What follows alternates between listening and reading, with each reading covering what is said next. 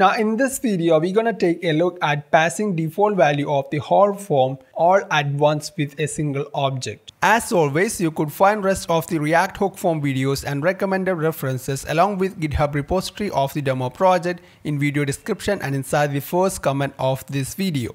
We have already discussed passing default value of the input field while invoking the corresponding register method here, instead of passing the default values to each of the methods like this. The library recommends passing the default value all at once with a single object. Now before getting into that, I want to add few more fields into this form here. So first of all, let's add the corresponding properties here. Order number, which is of the type number, then email address of the customer.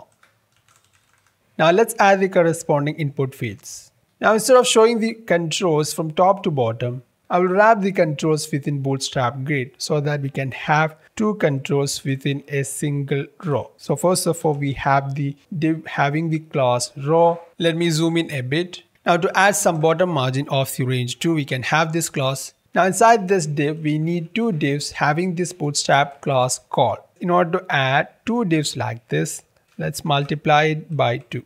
So this works because of a meta abbreviation. Now hit tab. Now inside the first column, I want to show an input control for order number. So let me copy paste this div. Now since we have applied the bottom margin here, we don't need this extra margin. Now the placeholder will be like this, order number. Now we have to show the same inside the label.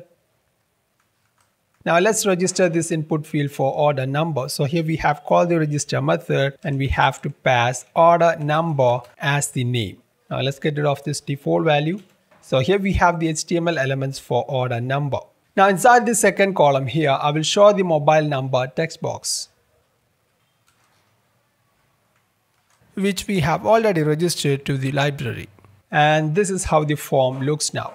Both order number and mobile on first row. Now let's add the email input control. We forgot to remove the bottom extra margin from the mobile control.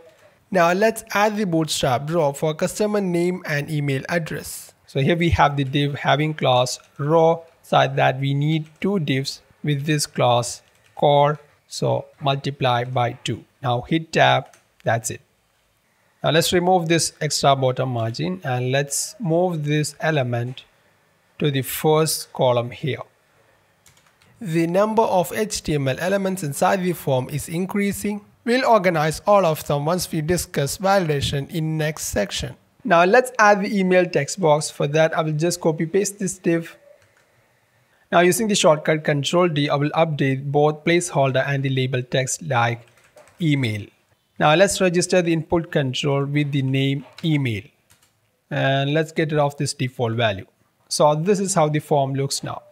Sorry, we forgot to add the bottom margin inside the second row. Bottom margin of the range 2. That's it.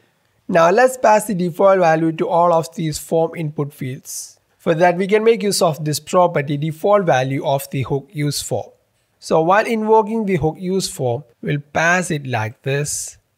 Default values is equal to an object. Inside that, we'll pass the default value of these containing properties here. So let me copy paste this. Now select this string. Then I will use the shortcut Ctrl D. So here we have selected all of those 3 words. Now let's replace them with an empty string. At the end, we have to pass a comma. Now the order number will be auto-generated by the app itself. For simplicity, I will just pass milliseconds of the current time. So here we go, new date. And then we just need to call this method value of. Now let's check whether it works or not. See? The auto-generated order number will be used to uniquely identify this order. So to prevent the app user from accidentally changing the input value, I will disable the input control here using the HTML attribute disabled. Now even though we pass a non-empty string to the customer register method here, it's been overridden with what we have passed with this default value props of the useForm hook. See, here we have an empty string. And also in this context, passing default value to all input fields with a single object like this is more convenient. So let's get rid of this register option value.